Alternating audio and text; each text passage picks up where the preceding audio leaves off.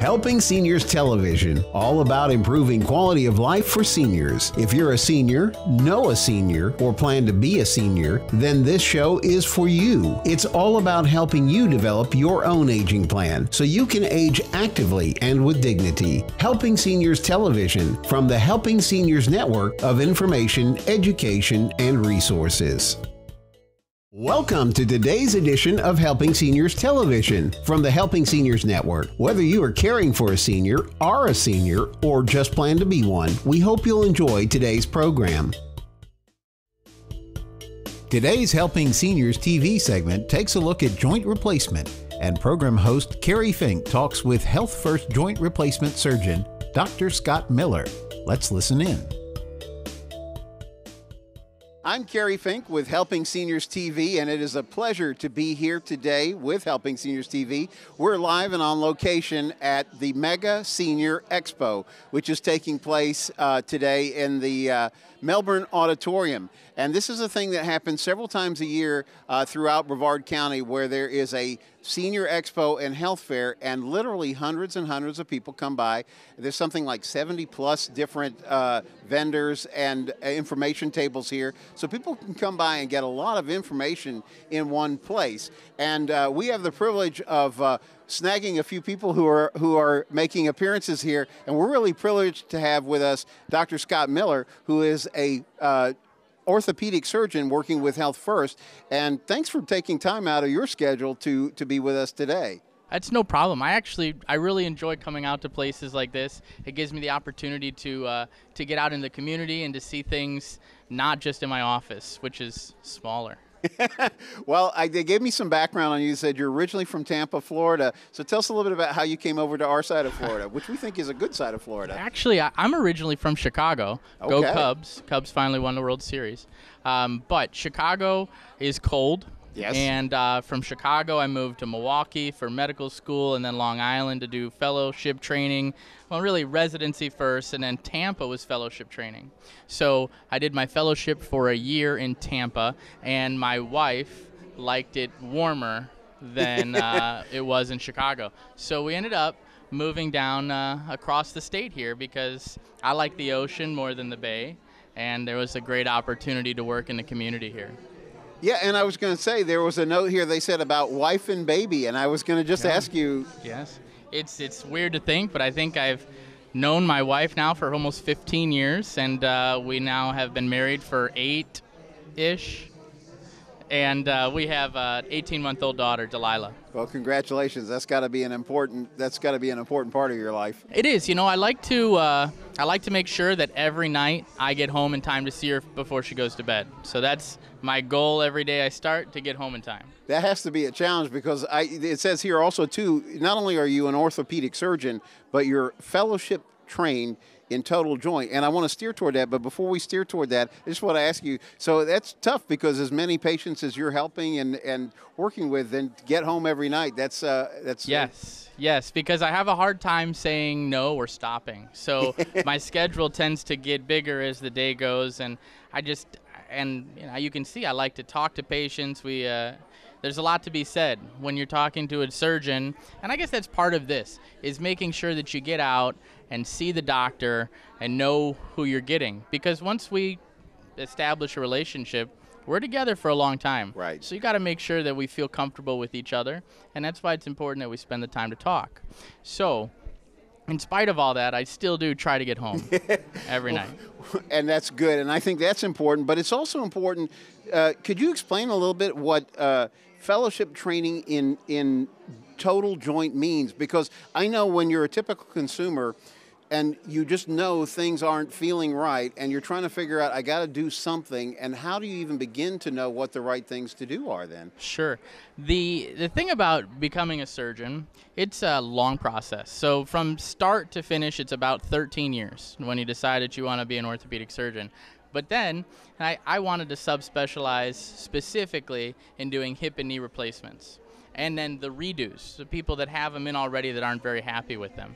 So I spent an extra year. That was my year in Tampa. And that time is spent doing only hip and knees. So my practice is 95% hip and knee pain and management with joint replacements. And I think from a consumer standpoint, it's important that you have somebody, number one, that you're comfortable with, but number two, that's comfortable with what you need to have done. So as a fellowship trained surgeon, I feel I'm uniquely prepared to address joint problems in the patient population. And by doing fellowship training, it allows me to be up to date on new techniques and new opportunities. And I think that's something in the community that's really enjoyed, actually. Yeah, so a question would be, if you're watching this television show, and just a little background for Helping Seniors, we are a not-for-profit organization, and our mission is to get information into seniors' hands. And as you know, here in Brevard County, literally half of our people in Brevard County by AARP definition are seniors, meaning they're 50 plus, and 1 out of 4 is actually 65 plus. So Joe Steckler, who's our president and founder of the organization, he's a retired Navy captain. He did a lot of work establishing the Brevard Alzheimer's Foundation and getting all that going. Couldn't stand to be retired. He's 83 years old now, but 6 years ago he said, Kerry, I'm starting up a group called Helping Seniors of Brevard, and I just want it to be a source of getting information in people's hands, because sometimes dementia and Alzheimer's isn't the only issue that seniors face. So one of the questions is, we try to do television, radio, a lot of things that bring information to people all throughout Brevard County. So when you said the word pain, and when you were talking about knee and hip replacement, I thought about this because we archive our television programs on a Helping Seniors YouTube channel, and one of the most frequently searched out topics is pain. And so I want to say, how would somebody understand when it's time to give your office a call? What's going on that would cause them to say, I need to take a step in the right direction about this? So that's actually a great question. And as an aside, I think that the work that you do with all of the things that this community group does, and it's incredible. Thank you. To just be able to provide. I see so many people that get lost in the shuffle, and I see them, they end up in my office and they've been searching for the way there, and it's a 6-7 month process for some of them. So I think anything that you can do and provide and have as an opportunity is an excellent thing.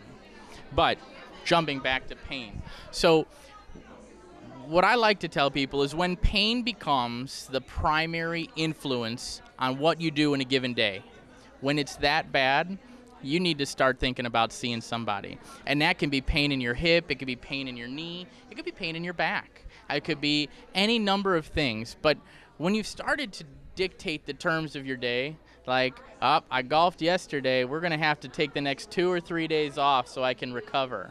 Or I want to go to Disney this week, so we're going to shut it down before and after.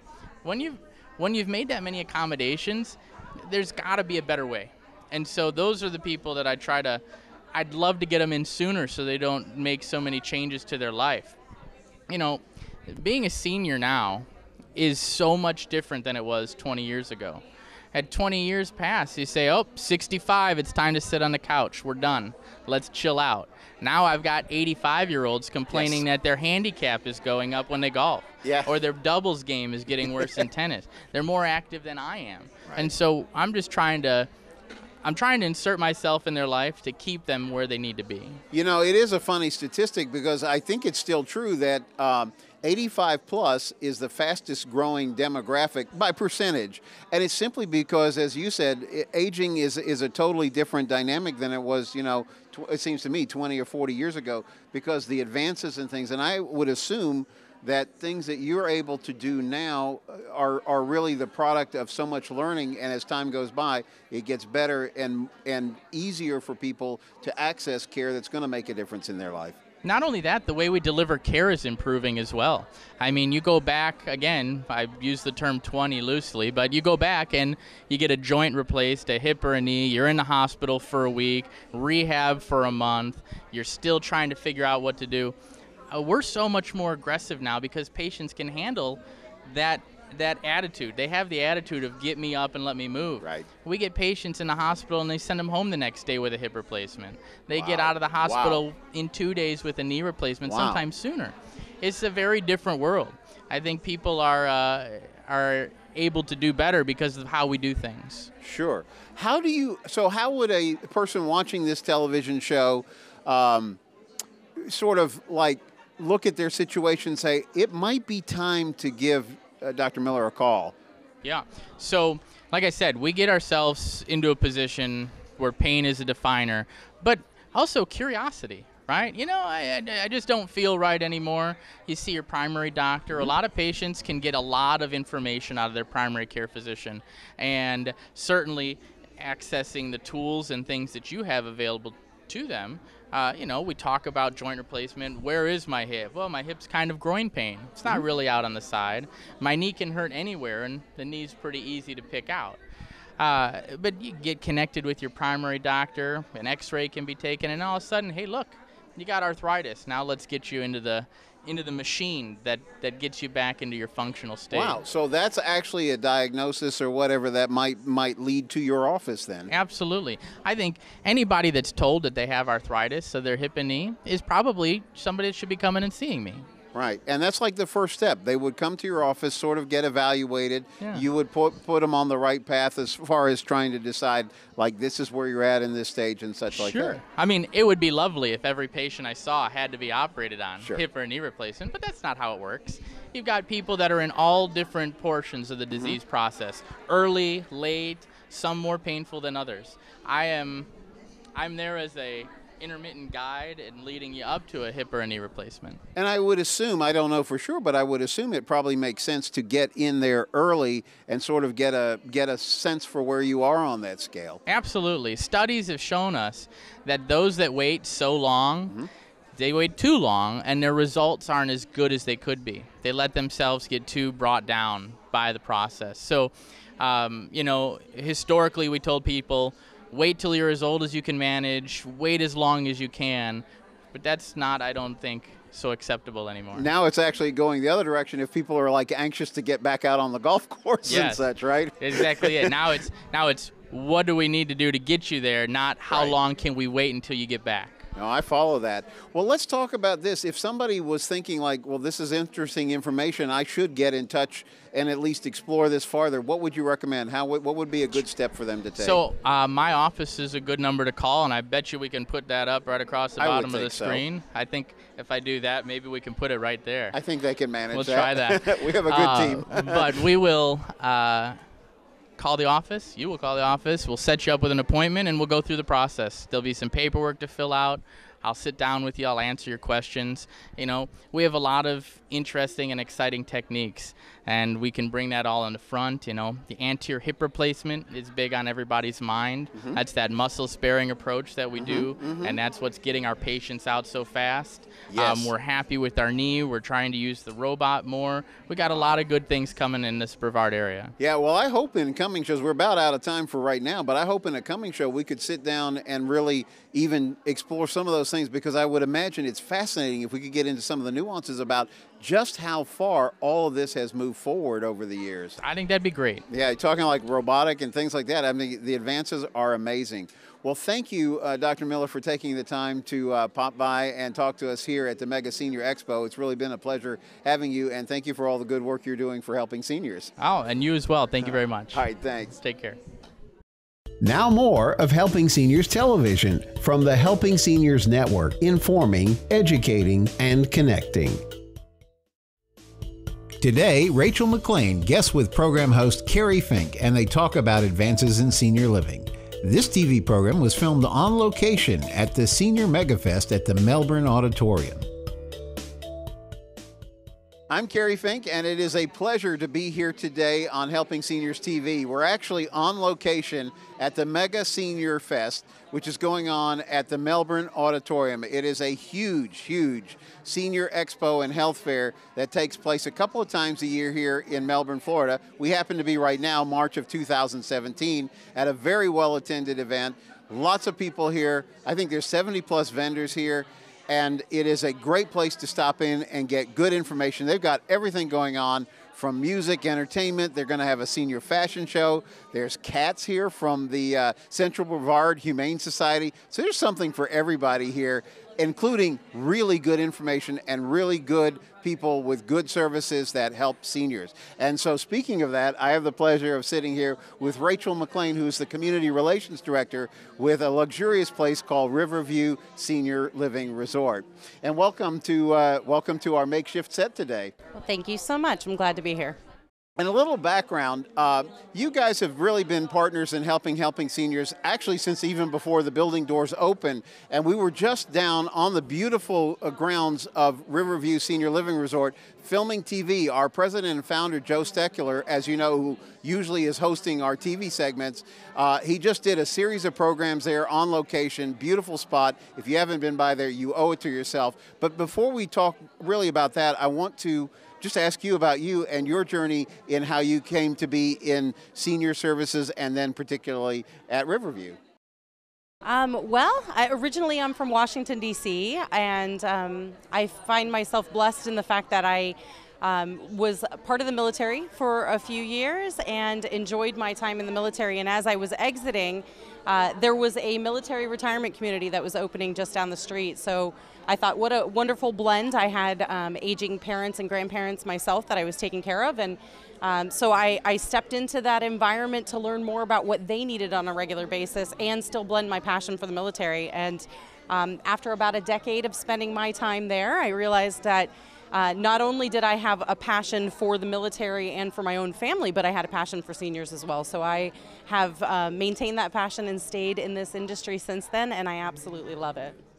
And you know, you have you have a great role in what you do with Riverview, which is actually a very new facility to the area, but it really is kind of groundbreaking in many ways. Tell us a little bit about Riverview and how you came to be there and the work that you do with that whole organization, which is growing fast, right? Absolutely.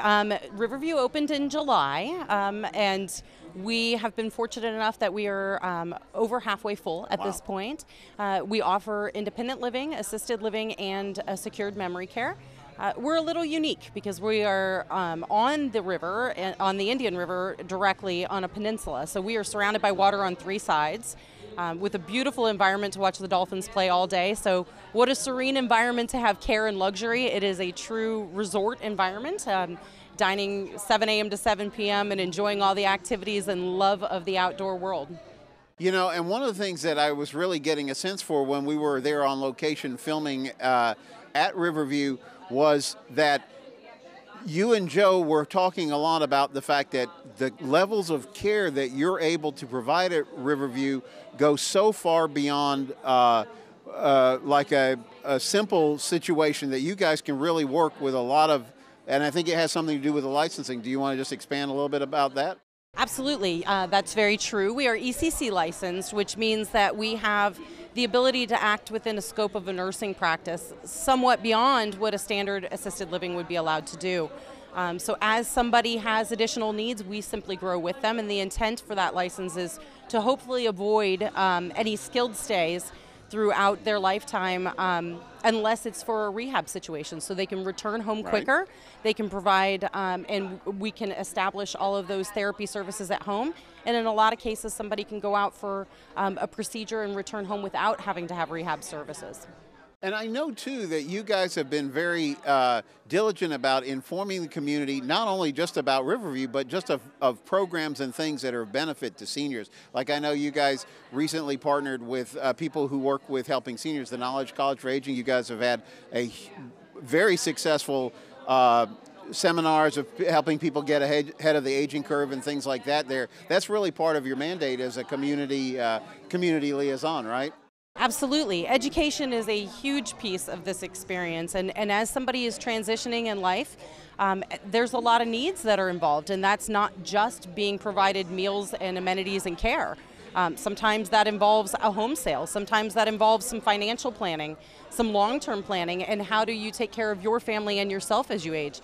So it's important to us to be able to educate our families as they're coming through on all those aspects, and even if we are not the right lifestyle choice for them, making sure they're pointed in the right direction to find that, and so that they have a comfortable living situation ongoing. That's right. And you guys are actually soon going to be embarking on phase 2, right? That's going to be a whole nother aspect of what's going on then there. It's really quite impressive. But while we're talking about community, let's shift gears and talk a little bit about, we're at this Mega Senior Expo, which is an amazing event. There, I don't know, someplace between 600 and 1,000 people will stop by today. We were talking about the importance of reaching seniors all throughout Brevard County. It's one of the reasons why Helping Seniors itself makes a point to go to a lot of the senior shows, because we live in such a large county. There's people all the way north in Mims, and there's people all the way south in Sebastian, and it's a way to talk to people that are in different geographies of area. What do you think is useful about senior expos and the kind of things that we're doing here with Nina's organization, Central Florida Expos? These types of expos are invaluable. Not only are you bringing in and generating information for those who are aging themselves, but you're talking to their family members, their neighbors, their family and friends. And so you get a chance to share with them all the different resources that are out there, and not just one. It's a completely unbiased environment.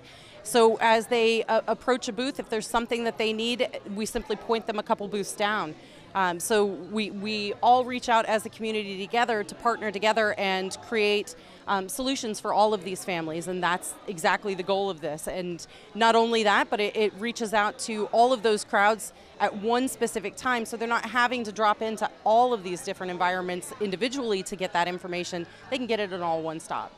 Well, and I was going to say, isn't that really a good way to start gathering information? Because half of it, as I understand, is trying to get to a point where you're getting information and an understanding of options before you find yourself in some sort of a situation where now maybe the situation is dictating your circumstances.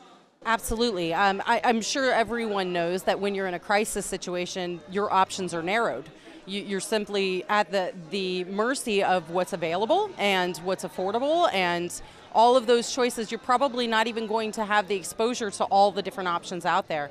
So this is a way to plan for the future, understand what it is when the time comes, what you want to do, and be set in place for that to happen.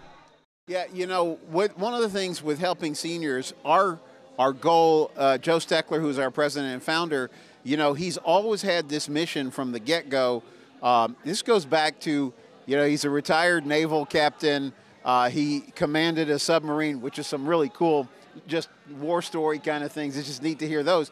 But his last command in the Navy, as you know, was running the Navy's retirement home in Gulfport, Mississippi. And that's why he has such a passion. I saw when you guys were talking together, he really, because he speaks from sort of like an understanding of the aspects of it the same way you do, and how it can be of a great benefit and improve the quality of life for seniors.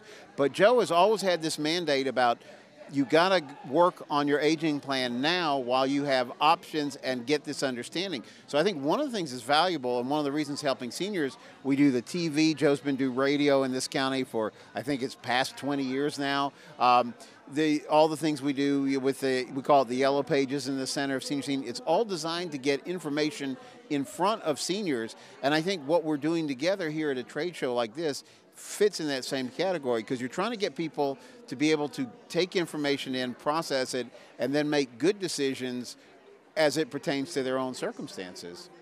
Absolutely. This is one place of many that you can gather all that information together. Education is key.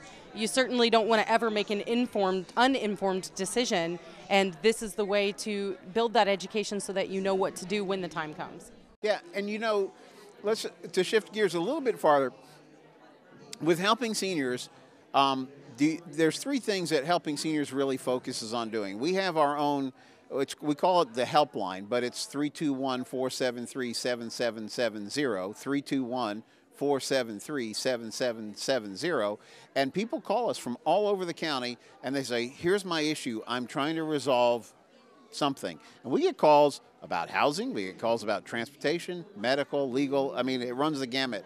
And our team is very good, because of their experience, that a lot of times it's not that we are necessarily a resource, but they will know the right person to call in that situation. And that's part of the service that we offer to the community. And today we've helped something like close to 2,000 different families with those situations. The second thing we do, though, is that media outreach, trying to get people information, because as I like to say, in our community, you either are a senior or you love or care for a senior, or God willing, one day you will be a senior. So it behooves all of us to get this information in ahead of time. The third thing that we do is we're serious about senior advocacy, and nobody is a more tireless senior advocate than Joe Steckler. In fact, we were just doing an interview with a gentleman who volunteers with AFP, and he's like, God bless Joe Steckler because of all the work that he has done, not only for this organization, but in the past with Alzheimer's, things like that. What are the things that we can do together in this community to help our seniors? We live in a county where 1 out of 2 is 50 plus, 1 out of 4 is 65 plus. What are the things from a community service aspect that we can all do together as we try to help seniors? Well, there are certainly volunteer opportunities out there. You can certainly take your time and just simply spend a little bit of time with something like Meals on Wheels. Right. You can come and help out at a trade show like this. Yes. There are volunteer opportunities within each of the communities that are out there, as well as several organizations. And what you do at Helping Seniors of Brevard is amazing, because not only does somebody have the ability to come to an event like this, but oftentimes somebody might not have transportation to an event like this, so they need that helpline, or they need the media outlet. They need different ways to be able to reach them. So the hope is that we're able to reach out to every senior and or loved one in the community and partner together to find the right solutions for every family. Yeah, you know, and it's a funny instance, because a lot of times, sometimes money is a problem because I don't have enough money to do the things I need to do, and we've connected people with resources on that direction. We were talking to a lady who said, I either buy food or I buy prescription, and literally, Kay, who works with our information line, says, well, you are aware of Meals on Wheels. And believe it or not, there was a person who didn't even know the program existed. The flip side is there are people who have a lot of resources but still don't have the right information. And that's why it's important that we get them this information as well. We have just like 30 seconds left. I wanted to kind of ask you to sort of sum up your experience and the things that you're enjoying about today's event here at the Mega Senior Expo.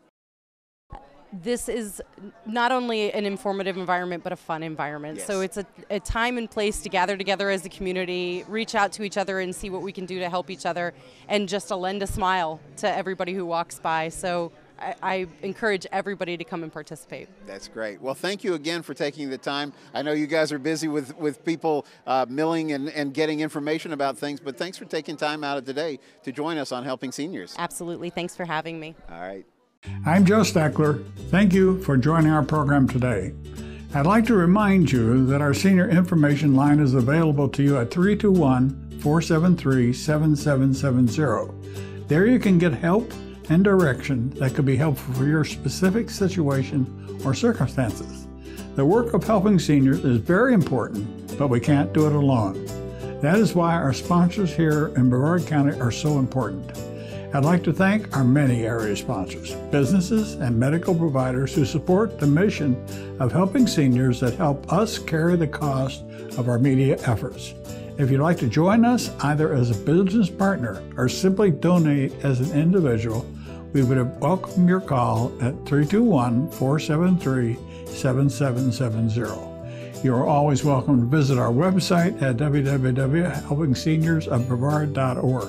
Thanks so much for your help. It does make a difference.